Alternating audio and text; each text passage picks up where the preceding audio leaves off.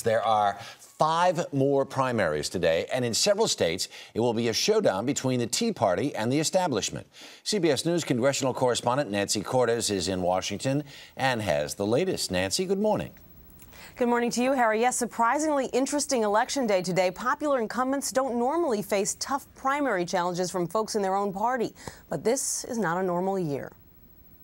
Senator John McCain was the GOP's pick for president 2 years ago. But today, he's defending his Senate seat against conservative former Congressman J.D. Hayworth, whose insurgent campaign forced McCain to spend more than $20 million from his war chest. I proudly stood up for our state and never backed down. Had enough? J.D. Hayworth led the fight against McCain's amnesty bill, wrote the book on securing our border. Also in Arizona, former Vice President Dan Quayle's son, Ben, is trying his hand at the family business, one of 10 Republicans vying to represent the state's 3rd congressional district.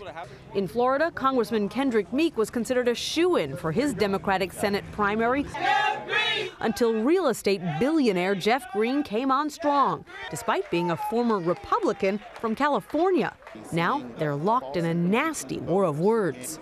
How corrupt is Congressman Kendrick Meek? Profiting off of suffering. Whoever wins will face off against Republican Marco Rubio and Governor Charlie Crist, who left the GOP to become an independent.